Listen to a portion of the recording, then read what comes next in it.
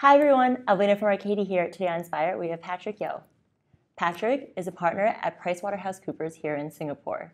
He leads PwC's Venture Hub practice, where he's responsible for servicing clients in the startup and venture ecosystem. With over 15 years of experience, he worked closely with startups, accelerators, and venture capital firms.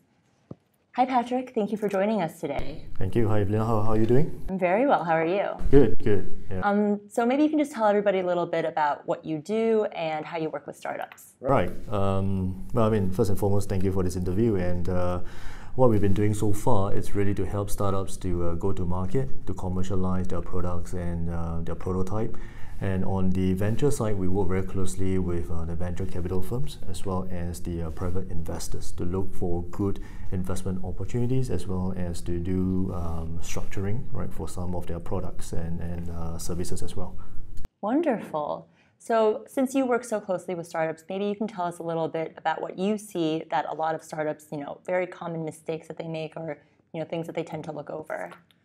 I think the most common mistakes would be, I will classify into two categories. So the first one would be the failure to pay attention to details in terms of the execution, because the execution usually defines whether the startup would be a success or failure.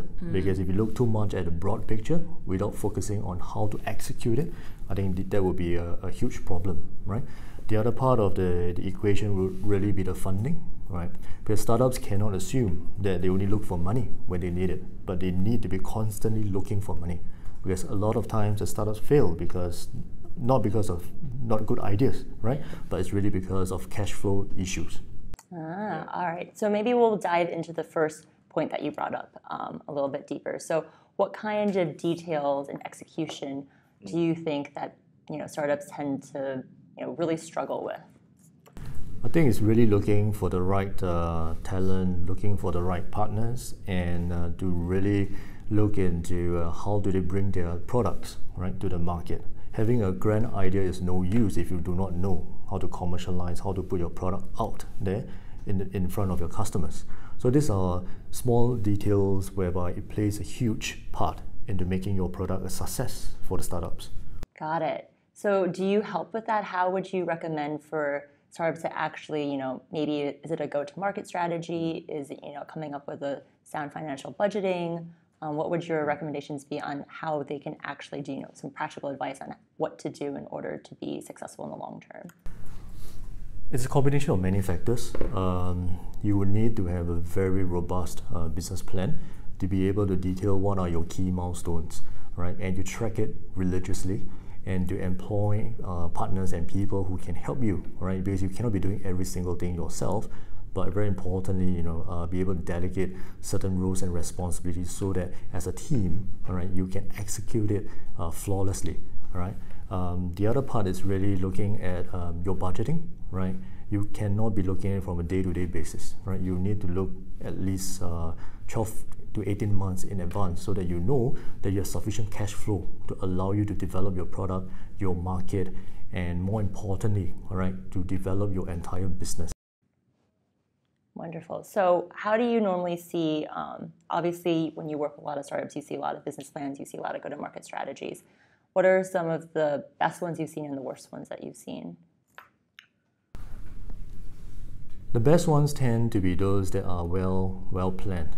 All right, they do not necessarily have the best ideas, right? But they are really successful in the implementation. So they tend to hook up with loads of very strategic partners that can help them to commercialize, that can help them to broaden, their markets, as well as find them ways to enter right overseas markets as well. What kind of strategic partners, do they need to be local, or do you see a lot of ones where they are partners that they found randomly overseas, or how do you create that ecosystem, or how do they dive into that ecosystem to really help and strengthen their network? I think there's really no other way, other than be able to start to network, across different markets, because it's important that your product is scalable, and in order for it to be scalable, you have to look at the broader market, right? So you really got to go out there and speak to people. Right, there's no other replacement, than to speak to people and to find out what are ideas there might be, right? Because a lot of times the startups will pivot, right, from A to B because of speaking to some other people. Yeah. Yeah. On the subject of pivoting and partners, how much say or how much influence do you think that sometimes founders or these entrepreneurs take into account, VCs or other partners that come in or think that maybe they should pivot to a different market, a different strategy, or maybe even possibly change their product? Well, I think the influence is huge, right? Because a lot of times you look at the VCs as well as the strategic investors, they do have huge influence on the way that the startups think and execute. Because at the end of the day, those investors have a lot of access, and they've seen a lot of startups, right, in various markets as well as across different sectors. So I think those ideas and those kind of influences will be very useful for the startups to consider, because a lot of times we don't want to be blindsided. Right, in just what we see in front of us, right? So we need to broaden our horizon and to think of other alternatives. Is there ever a point where the founder or leader should not listen to VCs or their partners? Well, I think it's a tricky situation. Maybe there will be one instance whereby you're talking about negotiating for investment. Obviously, you can't listen to the VC entirely, right? Yeah. So you got to strike the best deal for yourself. Very true. Yeah. So let's say a lot of our viewers will be very new entrepreneurs or very new businesses doing online marketplaces. What would your advice be for outside of VC and maybe accelerator partnerships? What are some other key partnerships you think that they maybe should take a look at to really grow that might help them in the short term and long term? I guess other than the investors, you should be looking at potentially, the industries or the sectors that you're in. For example, if you're in oil and gas, then maybe you should be looking at existing players, right, in the oil and gas sector, for example, right? Because these are the guys with the relevant context, and even though you might be disrupting that sector, doesn't mean that you cannot collaborate with existing players to come up with an even better product. It's very interesting. It is true that sometimes collaboration, even if you think it's a competitor, sometimes a disruptor doesn't disrupt exactly what they think they're disrupting. That's like right. Airbnb didn't necessarily disrupt the hotel industry; they're more disrupting rent. Well, if you wanted to disrupt the hotel industry, you still need a hotel to be there, right? Yeah. Very true. So, what do you think is a partner that maybe people shouldn't focus on in necessarily that maybe comes in a much later stage? I guess that would be a partner that just contributes investment dollars, right? Because at the end of the day, it depends how you define a partner, right? Is it an active partner or a sleeping partner? A sleeping partner will simply just be contributing capital, right? So for those kind of partnership, then I guess you need them, right? Because you need the capital. But of course, if you get to choose between an active partner versus a sleeping partner, I think I'll choose the former. Yeah. Now, it probably also depends what stage you're at. Yeah, and what kind of skill set, right? What kind of value add can that partner bring, right, to the table? Okay, so we've covered partnerships quite in depth now. What are other, day-to-day or more detailed things that entrepreneurs can do or startups can do in order to that in the short term that help them in the long term?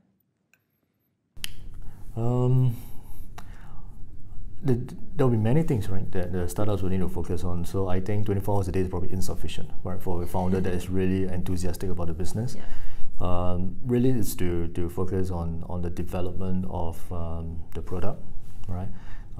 To be able to identify and penetrate the markets that they want to enter, right?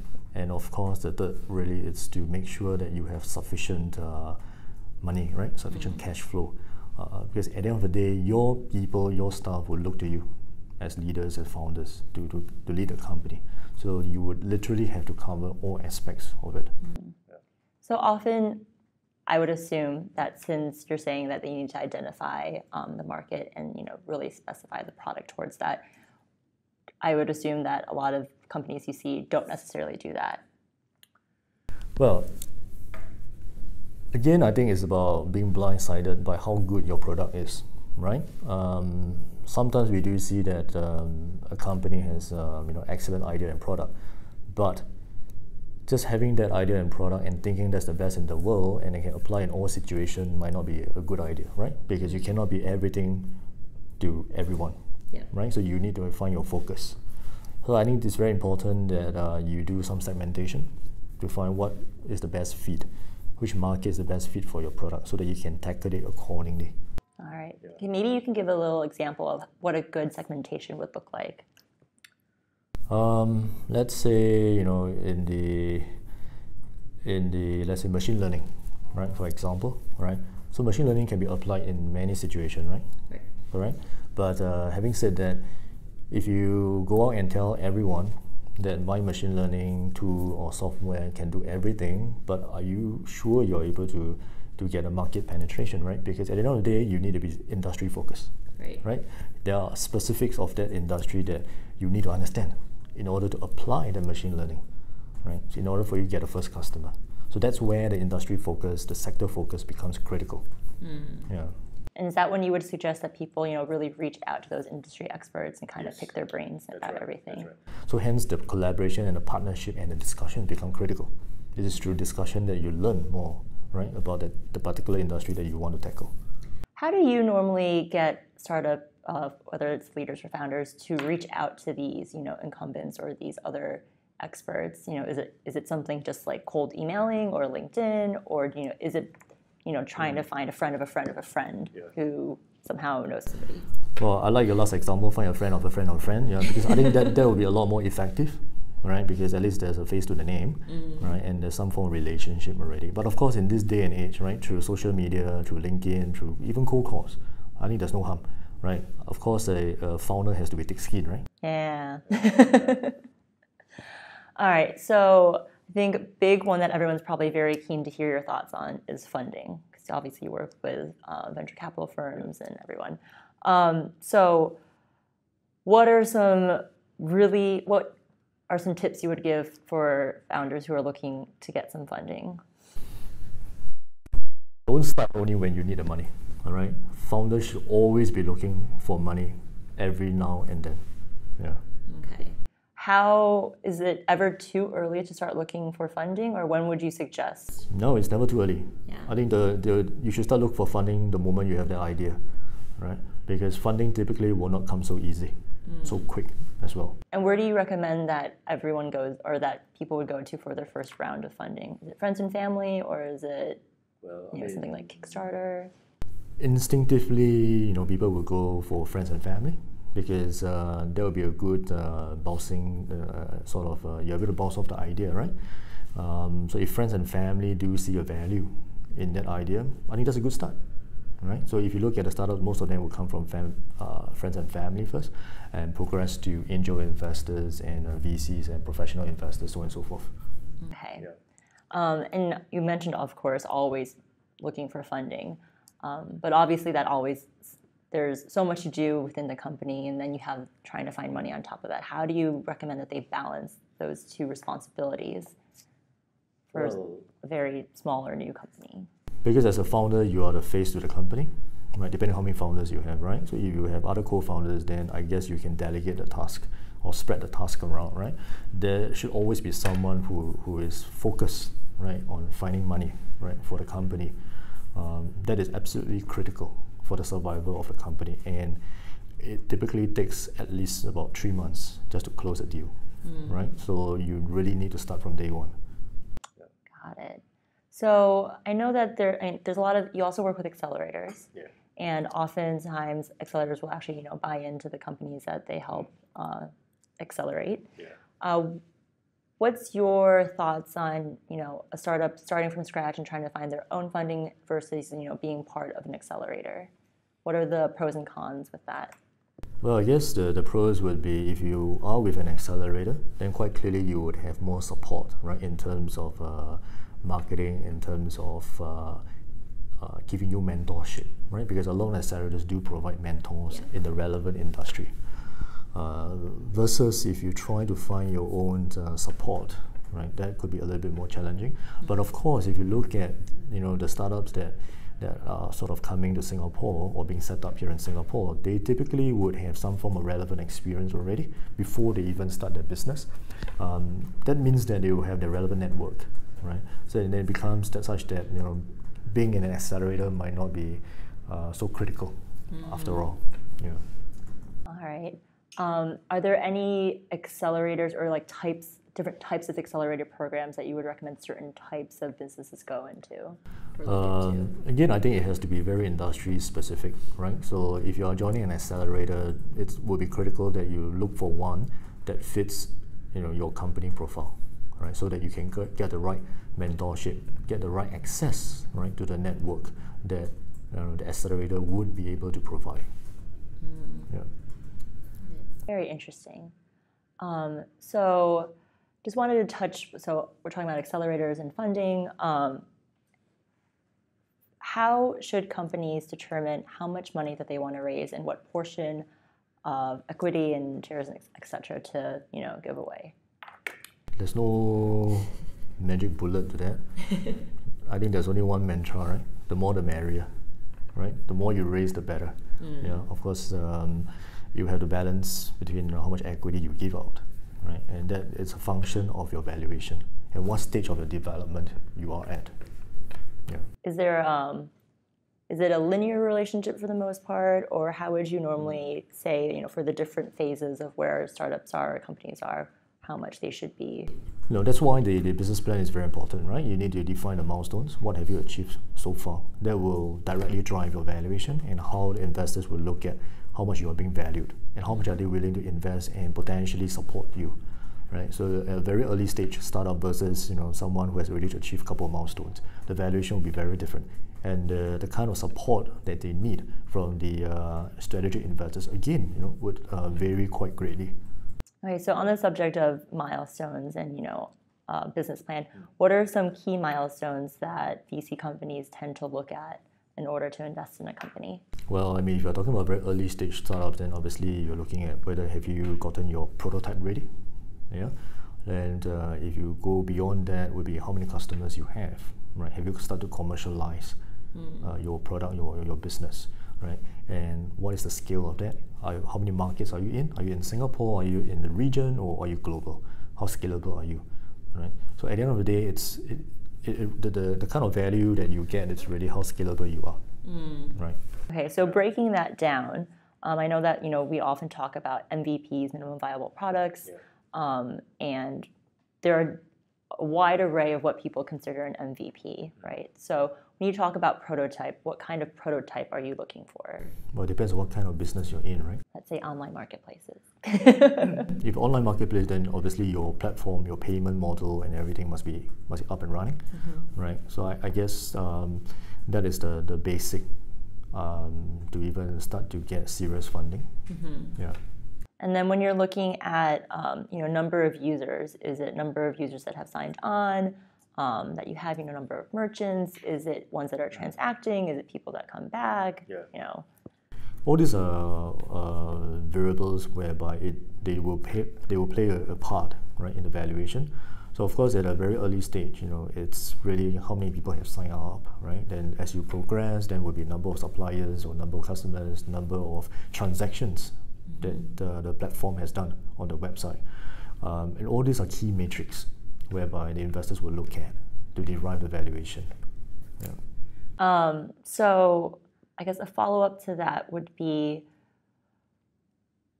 obviously you always want to set milestones, but you don't necessarily achieve them in the time that you would want to. So is it more important to achieve the milestone within a specific time, or is it important, to eventually reach that milestone? Well, of course, it's important to eventually reach the milestone, right? But milestones are there and timelines are there for a reason, right? Because the startup ecosystem is evolving very quickly. Competitors are coming in very quickly, right? So the timeline to reach a milestone again becomes critical.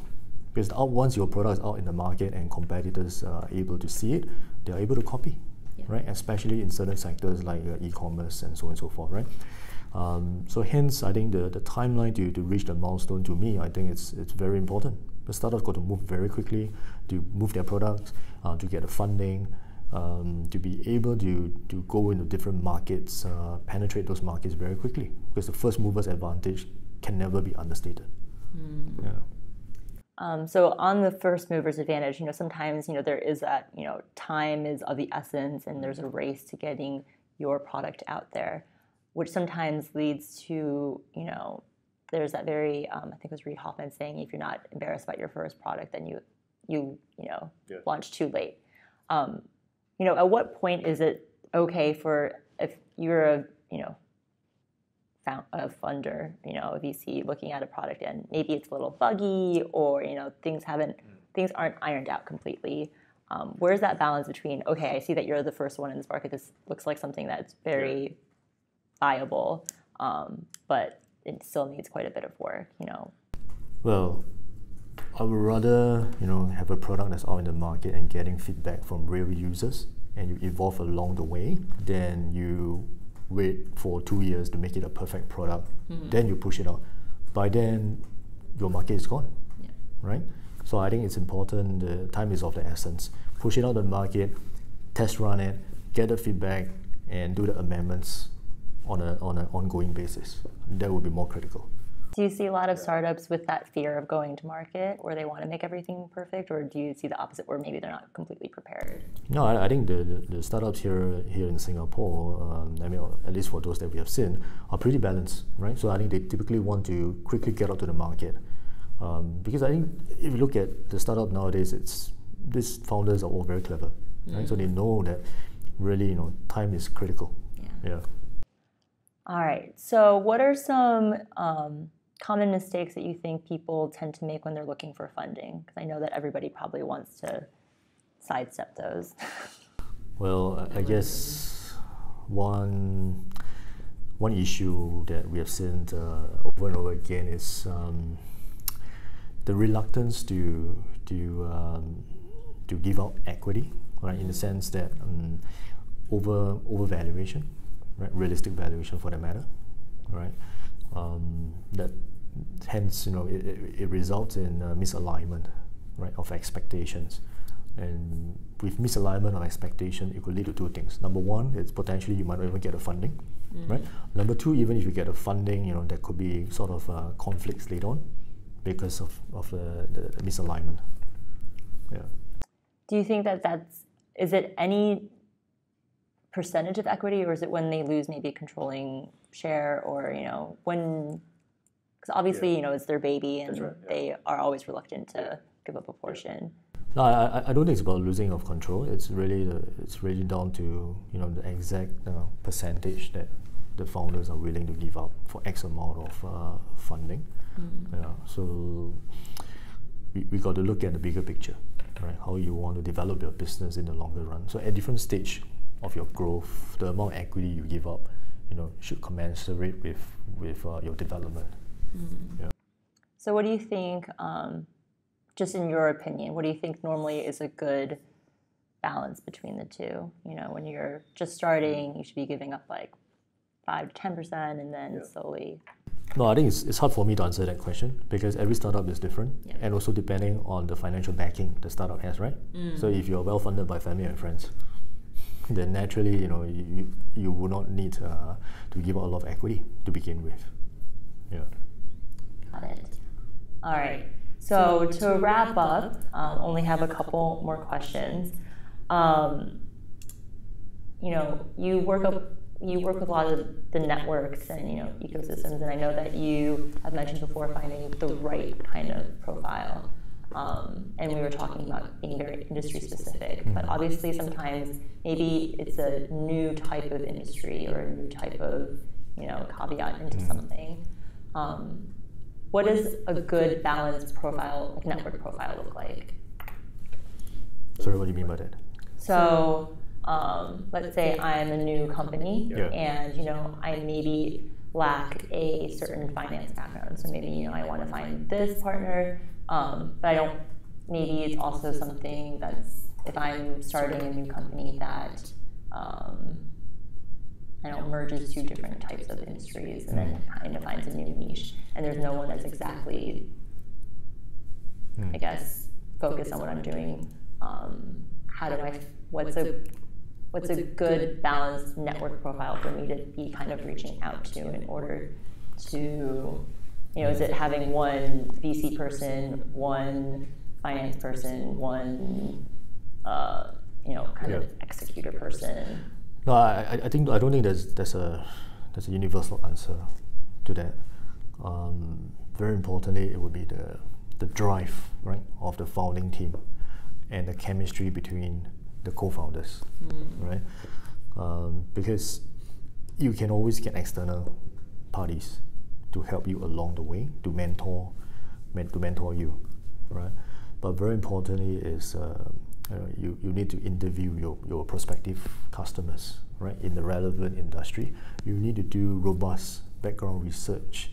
How do you combine the two industries, right? What are the specifics, peculiarities, right, of those industries? How you can combine it? What are the things you need to look out for?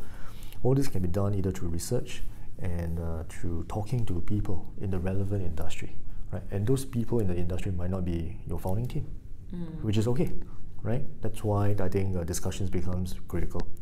Yeah. So you mentioned chemistry between founders being very important. What are your thoughts on single founders? And as an outsider, how do you know when chemistry is good or not? So I guess two questions there. Yeah, I mean, single founder, it will be very tough, right? Because there's so many things to take care of. But of course, along the way, more often than not, we see that a startup can start off with a single founder, right? But the person will typically get on a management team to join, right? And along the way, this management team becomes co-founders. Yeah, that's how usually it will eventually evolve anyway. Yeah, I think with regards to your second question, I think it's having more founders. There's no real magic number as well, right? Too many would be no good because there will be too many different opinions. But too few, pros and cons, right? So, but more importantly, it's really the understanding and the chemistry among the co-founders to be able to go through thick and thin. Because in the life of the startup, it's always up and downs, right? Yeah. More downs than up, to be honest, right? Do you think it helps for co-founders to kind of have that background or friendship from years and years of, knowing each other, or is that also sometimes a hindrance as well? Well, of course, having a good friend, fighting a battle side by side with you is always preferred, right? But having said that, sometimes you do meet people in your normal course of business, and you tend to hit it off pretty well. So you're able to marry the different expertise together, notwithstanding the fact that the relationship hasn't been that long. But if you're all driven by a single focus, right, to make the business a success, then I think it should work out pretty well. Yeah. Okay, so to wrap up, last question is, what's one piece of advice that you'd like to share with everybody today? I guess just be open-minded, right, in terms of your business. In this evolving new age economy, things are always changing, right? So we all must be prepared to change along the way. Wonderful advice. Well, thank you so much for joining us today, Patrick. Thank you very much. It was a pleasure to have you. If anybody wanted to get in touch with you, what's the best way for them to reach out? Well, I guess can go through our PwC website, look for PwC Venture Hub. You should be able to find our contact details there. Wonderful. Yeah. All right, well, that's all that we have today for Inspire. Thank you, everybody, for joining us. Until next time, be inspired.